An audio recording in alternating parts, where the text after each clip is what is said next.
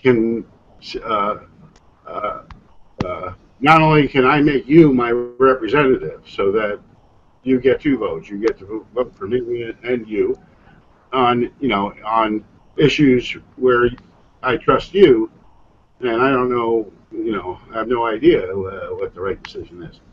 And by mixing, the liquid democracy with decision processes tied to contracts on the blockchain that it can be of any complexity we want, or simplicity, whatever. I mean, we're starting off with weak consensus, and then from there we build whatever we need next. And of course, the member majority can overrule the managers. The member 2/3 of the members can overrule the community manager decisions. But the community managers are really facilitators. They're there to find out what group sentiment there is, what the group wants. They're there to serve the group and consult the experts, and uh, you know and try to develop a consensus in the group.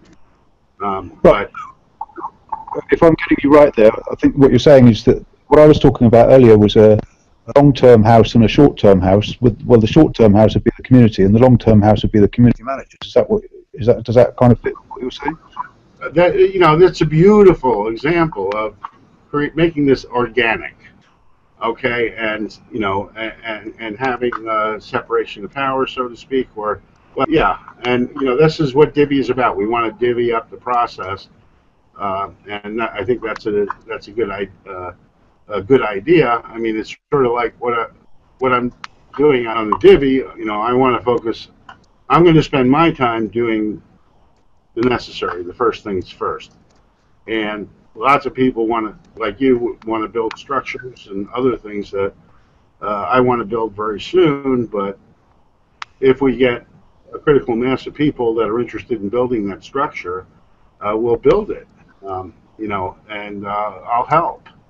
It's not going to be my focus. So in the considerate, you want to get people with a very high commitment to it, and then the work starts autonomously. Your work group of people that were interested just do it. Okay, and maybe they were supported, with some amps or Divvy tokens or Bitcoin bounties that people threw in. They say, yeah, I want that.